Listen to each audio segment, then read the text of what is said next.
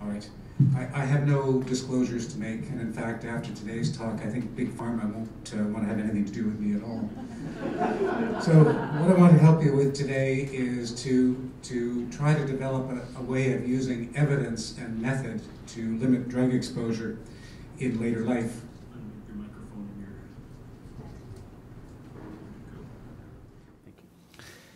Thank you. In later life. And there's two ways of looking at this. One is to look at the so-called PIMs, or potentially inappropriate medications, such as are defined in the Beers list. And among the PIMs, I'm going to particularly talk about the PAMs, that is to say the benzodiazepines and related drugs. The other direction is to look at it with regard to the medications that are recommended under clinical practice guidelines, and how to decide which of those to use, which ones might have potential payoff within, say, a decade. So who has a decade to live? Well, basically everyone over the age of 80, because the median life expectancy in BC for men at age 80 is 8.26 years, and for women is 10 years. And you could add to that people who are in their 70s but have a major comorbidity of some sort, such as stage 3 or 4 COPD, stage 4 or 5 CKD, residual cancer, and heart failure, and certainly everybody in a complex care facility, because the median life expectancy from admission is in the range of 2 to 3 years for patients in complex care. So the PIMs, or potentially inappropriate medications, are those medications that a panel of experts have decided are more likely on average to do harm than good. In the UK, they use STOP criteria. In Germany, they use Priscus. But in North America, we tend to use the Beers criteria, which have been updated in 2012 by the American Geriatric Society. And they're available at the website shown on the slide. So the Beers list, and it's a long list, and I've just included a few of the drugs from the Beers list here. And it's not saying that we absolutely must not ever prescribe these drugs for the elderly, but it's at least saying there's a big red flag next to these drugs. And when we prescribe one, we should at least have made sure we really think about this and really ask ourselves whether we've exhausted other possibilities, pharmacological and non-pharmacological. And for instance, the benzodiazepines and Z drugs that are on the list I'm going to focus on a little bit later in the talk. Here's more of the drugs on the Beers list, and I don't intend to go through them one by one. Also on the Beers list, you have a list of drug-disease interactions. So for instance, they're saying that in heart failure, you should avoid using COX-2 inhibitors and diltiazem. In syncope, avoid using cholinesterase inhibitors. In epilepsy, avoid bupropion and tramadol, etc. In falls, avoid using SSRIs. And also the Beers list gives a list of what they consider to be strongly anticholinergic drugs, and we are in general to avoid using anticholinergic drugs, especially combinations of anticholinergic drugs. So I encourage you to have access to the Beers list either on paper or electronically, and to use it as you're doing your medication reviews. So now let's change directions and look at the possibility of limiting potentially appropriate drugs as recommended by clinical practice guidelines. Boyd and colleagues took a hypothetical 79-year-old woman with osteoarthritis, osteoporosis, hypertension, diabetes, and COPD, and applying clinical practice guidelines to her, they calculated that she would need 12 medications taken in 19 doses at 5 different administration times. So do we really mean this? Do we want to do this? And the Canadian Cardiovascular Society dyslipidemia guidelines would suggest that every man age 75 or older would score enough Framingham points just from age alone to make a statin indicated regardless of total cholesterol level. And using osteoporosis guidelines, a bisphosphonate would be indicated in 90% of all women in complex care using current criteria. So we've created a monster here that needs to be tamed. So we could ask the question, well, which drugs are actually doing the most harm? And Budnitz and colleague looked at 265,000 emergency room visits for adverse drug events. and found that the drugs on the Beers list actually only contribute about 5% of the adverse events. And the big culprits are things like warfarin, aspirin, other antiplatelet drugs, insulin, oral hypoglycemics, etc. So it's largely the clinical practice guideline-related drugs that are doing the most harm. So I'm going to look at a few specific situations as you're reviewing your med lists. So the first is aspirin when used for primary prevention of vascular events. And I see patients all the time in the specialized seniors clinic who come in taking aspirin strictly for the purpose of primary prevention. And if you look at the numbers for that, say using the Antithrombotic Trialists Collaboration, which is a meta-analysis, the absolute risk reduction for taking primary prevention aspirin is 0.06% per year, with a number needed to treat for 1 year of 1,666. Well, clearly this is ridiculous. So I would give a big red light to the idea of using aspirin for primary prevention, at least in patients with a decade to live. And I note that aspirin for primary prevention is not recommended under the Canadian guidelines, and it's also on the Beers list. Aspirin for secondary prevention is a bit different because it depends on why you're taking it, and I think we have this tendency to want to lump all vascular diseases together. But if what you have is just peripheral arterial disease, the absolute risk reduction is less than 1%. And so I certainly wouldn't use aspirin in that case in this population. On the other end of the scale, you've got patients with a recent MI, a fresh MI, where the numbers are actually very good, and certainly I would recommend using aspirin in that setting. And then you've got people with remote MI and stroke. You know, say your patient who had an MI 15 years ago and really has been asymptomatic since. Well, you could go either way on that one depending on what sort of condition your patient's in. Now, statins for primary prevention, for me, they get the big red light.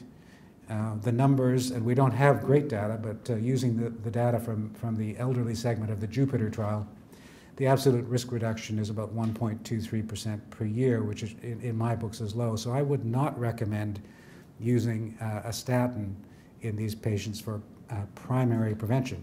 And by extension, I also wouldn't recommend screening patients over 80 with cholesterol levels because you wouldn't treat them anyway. Statins for secondary prevention, a bit different. Again, it really depends on what kind of vascular disease the patient has. If the patient has peripheral arterial disease or stroke, these are not good indications for taking a statin. The numbers are very poor, certainly under 1%. Whereas if you have a fresh MI, a new MI, the evidence for high-dose statins is very good with an absolute risk reduction of around 8%. And then you get the ones that are in between where you'll have to pick and choose and decide based on individual patient characteristics. How fresh is fresh? When you're talking for a year? Well, I think in the studies that were done in Prove It TIMI, these were people who just had an MI and they were started on high-dose statins immediately after their MI, so fresh. How long do you keep going? Yeah. I can't remember the length of the Prove It TIMI trial, but it was not more than 2 years. So I don't think we know when the top end is, when you would stop that. I think that's an unknown. Okay, anticoagulation, a hot topic. The issue here is that the risks of stroke and the potential benefits from warfarin increase exponentially with age, and also increase exponentially with CHADS 2 score. So you'll see the data there from the Framingham Heart Study where the 5-year risk of stroke rises quite dramatically with increasing age. We do have 2 trials that have been done specifically in warfarin on the elderly, WASPO and BAFTA. I'll just quote numbers from BAFTA because it's a larger trial. So in this elderly cohort, older cohort, the absolute risk reduction was in the range of 2% per year over and above aspirin. And the interesting part of both BAFTA and WASPO is they both showed higher bleeding rates in the aspirin group than the warfarin group, something not seen in the younger patient populations. With the caveat being that some people would say this isn't a real world study because the investigators were controlling the INRs and the warfarin. So what to do with anticoagulation in the old? Well, certainly in the palliative care set, you're not going to use either aspirin or warfarin, I would say. And I would never want to view aspirin as being the kinder alternative to warfarin, because you may be exposing people to all of the same harms, but few of the benefits. So in people very close to the end of life, maybe neither. The ones who make the best candidates for warfarin would be those ones that are older and have high CHADS-2 scores, but are still relatively independent. So that's the cherry-picking end of things. And then unfortunately, you've got that big group of people that are in between that you're going to have to decide on and discuss with patient and family. Beta blockers for heart failure, the numbers are actually fairly good. I gave it a yellow light, but it's close to a green. So we have the senior study, which was done in older people with heart failure, not just with reduced ejection fraction, that showed a 2% improvement per year in mortality and cardiovascular hospitalization. So certainly worth considering in your older patients, even in the last decade of life. Now the bisphosphonate literature, it's just such a morass. It's really hard to interpret, and there are many caveats and limitations to it. One of them being that the studies on bisphosphonates have mixed together primary prevention and secondary prevention. So to get into the study, you either had to have low T-scores or you had to have a prevalent fracture. Well, these are two different groups of people. And also their idea of a prevalent fracture was to do an X-ray of your spine and see if you have evidence of a compression fracture on there that you may have been completely unaware of. And then at the end of the study, do another X-ray and find out if there's any more compression fractions. So these aren't really real-world events, as it were. I think the important point I've highlighted there, and that's that the time to benefit ranges from quite short for vertebral fractures. These drugs work well for all drugs work well for vertebral fractures, to longer for other clinical fractures, and to very long for hip fractures. So it really depends on what it is that you're trying to prevent in your patient. Also, study patients comply with their bisphosphonate regimen. Nobody else does. In fact, in one study of the weekly bisphosphonate regime that you're also familiar with, the mean persistence rate was 184 days, which is 6 months. So 6 months out, only 50% of the patients are still actually taking their weekly bisphosphonate regime. So I would give the red light to those who've had a clinical fracture with limited life expectancy. So let's say a nursing home patient, somebody in your nursing home, they fall and break their hip, they go to hospital, they come back having had it pinned. Do you put them on a bisphosphonate? I would say no, because chances are their life expectancy is sort of 2 years or less, and you're really not going to accomplish anything much in that period of time, other than maybe vertebral fractures, which they perhaps didn't have in the first place. On the cherry-picking end of things, I would take patients who have symptomatic vertebral fractures, and you want to prevent more vertebral fractures, because we know we actually have much better efficacy and a shorter time to benefit with these patients. And then you get the in-betweens, and so a common scenario for me would be somebody who's community dwelling, so a somewhat better older person, community dwelling, who has a hip fracture and who's returning to their home environment, not to a nursing home. What would you do with them? What I'm going to suggest to you is that on the basis of the Horizon recurrent fracture trial, you certainly want to try to push them towards IV zoledronate. Because in this study of over 2,000 people who had a hip fracture, so you know they had a significant fracture, they were given IV zoledronate within 90 days. The absolute risk reduction in a year was 2.6%, and in addition to that, you had an almost 2% benefit in mortality.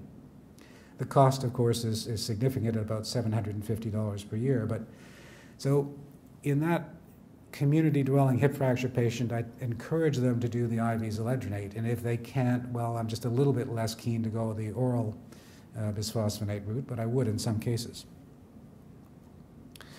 So I do want to point out that there are American Diabetes Association guidelines for the elderly.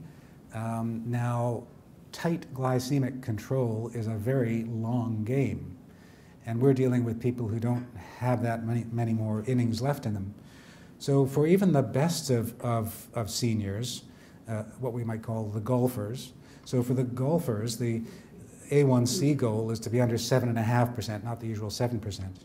And if you then take the nursing home population on the other end, the goal is to be under 8.5% A1C, and then there's that in-between group where you might use a goal of 8%.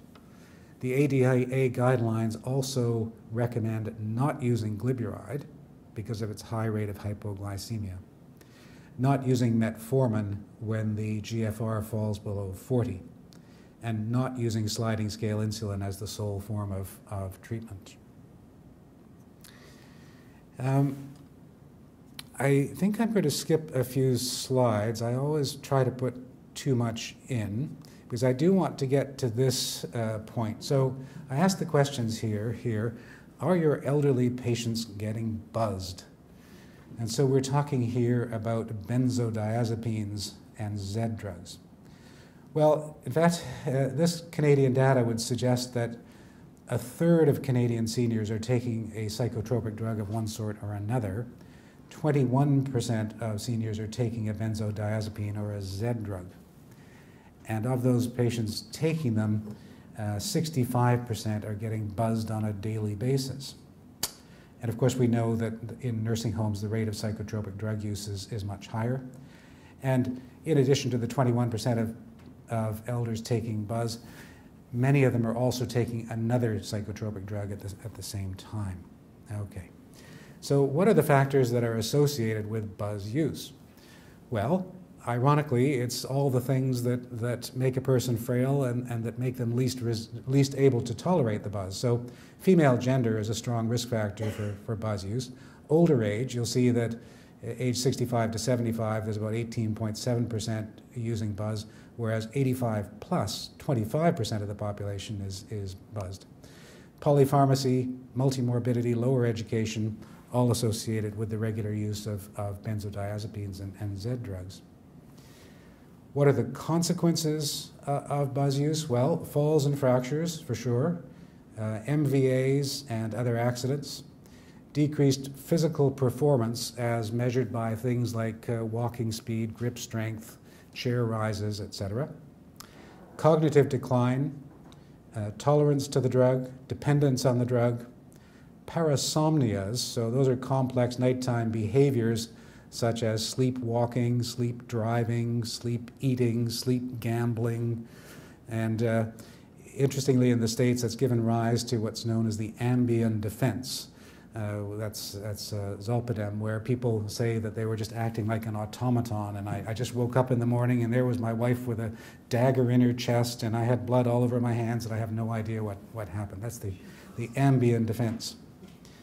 And there's anterograde amnesia, and there's rebound insomnia and anxiety upon cessation.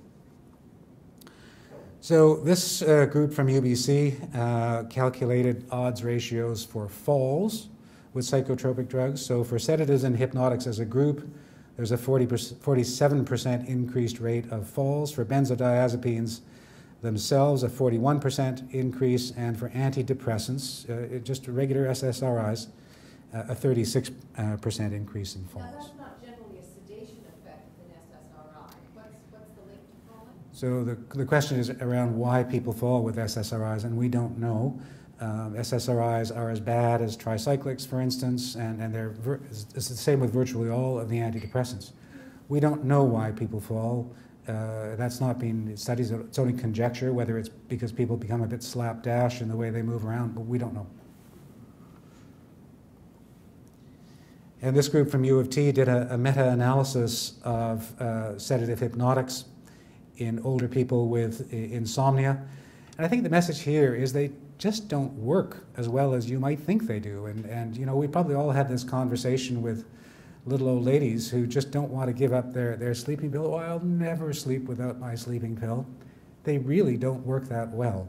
So the number needed to treat for improved sleep quality is 13. The number needed to harm is 6. The effect size using Cohen's D is a paltry 0.14. The total increase in sleep time is 25 minutes, but that can be accomplished as well by CBT. And they calculated odds ratios for adverse events such as adverse cognitive effects, 4.78, adverse psychomotor effects, 2.61, daytime fatigue, 3.82, etc. We know that the use of benzodiazepines is associated with dementia, with the diagnosis of dementia. And we now have 3 studies that have shown this fairly consistently. The Packwood study from France, the Carfilly study from Wales, and a Taiwan study. So put together, what we could say is that patients who are prescribed benzodiazepines are about twice as likely to be diagnosed with a dementia. So this is basically like giving a stress test to the brain. If you want to find out who's got preclinical dementia in your practice, give them a benzodiazepine and sedate what's left of their cognitive functions, and you're going to find out. So the question is whether it's cause and effect. It's an association. It's certainly an association, but if you're saying, is anybody saying that these drugs are neurotoxic in the sense that they cause plaques and tangles and neurodegeneration? Nobody is suggesting that. These people would have the same amount of plaques and tangles. It's just that you no doubt, and this is conjecture, have just impaired what's left of their cognitive function. I think the other thing is that a lot of physicians have this idea that the Z drugs are like Camelot. They're wonderful. You can use as much as you want, as long as you want. They're harmless drugs. So the Z drugs, that's Zopiclone, which is available in Canada, not available in the US. S-Zopiclone, which is not available in Canada, but available in the US. And in fact, at the bottom of the slide, you'll see that they sold $822 million worth of Lunesta last year in the United States. And Zolpidem, which is available in Canada as a sublingual preparation, and Zaloplon, which was once available in Canada but taken off the market. So like benzos, they are allosteric modulators of the GABA-A receptor complex, but they bind selectively to the alpha subunit that causes sedation. So they're sedative hypnotic without being anticonvulsant, muscle relaxant, anxiolytic. So they're selective sedatives. They have a faster onset and a shorter elimination half-life, so they decrease sleep latency by 22 minutes. They improve sleep quality, but they don't improve sleep duration. And the benefits are that they do, in fact, have less tolerance, less dependency, and less residual effect. But the rub is that in Canada, we're using Zopiclone. And Zopiclone is the least selective of the Z drugs. And Zopiclone has the longest elimination half-life of the Z drugs, which is about 7 hours in the elderly. So it really does behave much more like a short-acting benzodiazepine, like, say, lorazepam. I point out that the Imovane product monograph does say that the maximum dose is 7.5 milligrams in all, not just the elderly, but all people. And that they say treatment should usually not exceed 7 to 10 consecutive days and not years, as is often done. So summarizing the Z drugs, they may be more purely sedative hypnotic, but less so for Zopiclone. They may in fact have less tolerance and dependency. There may be less residual effect, but less so for Zopiclone. But the important points are that there is no evidence that they cause any less cognitive impairment, and that there's no evidence that they cause fewer falls. In fact, you'll see that Zolpidem actually has about the highest rate of hip fractures compared to other sedative hypnotics. So I'll just conclude by giving some strategies for possible debuzzing. So I think the first thing is that we need to tell our patients that we're concerned about their use of benzodiazepines and Z drugs, and that we want to wean them off. I think we have to get by our own enabling, and I think there's an awful lot of enabling that's going on. And I try to get patients off buzz drugs a lot, and I work to get them down, and I see the patient for a follow-up visit 6 months later, and it's just being put right back again, and I just get very frustrated over that. So clearly my views on this aren't consistent with many of the family physicians in the community. So recommend complete withdrawal rather than reduction or substitution, just as you would with an alcoholic. You don't say, I want you to cut down on your lorazepam. You say, no, I'd really like to see you get off this drug altogether. And to do that, do a gradual and programmed withdrawal, probably over the course of 2 to 6 months, depending on how much they're on and how long they've been on it.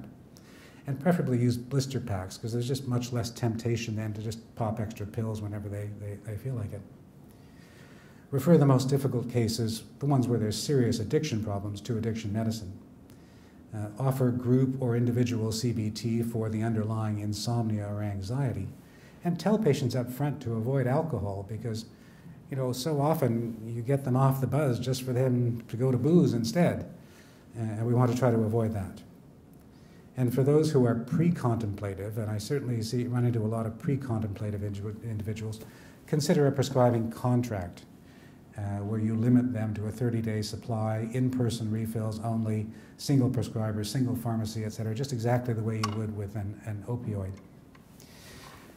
Well, I guess I am pretty much out of time, aren't I? So let me just conclude then by saying that for the elderly, less can be more. For those with less than 10 years of life expectancy, first have a good look at the PIMS. Limit the buzz drugs to special situations, short-term use, and carefully monitored, and limit the potentially appropriate CPG recommended drugs to those with sufficient payoff rates. And that's my email address on the bottom if you want to make comments, questions, etc.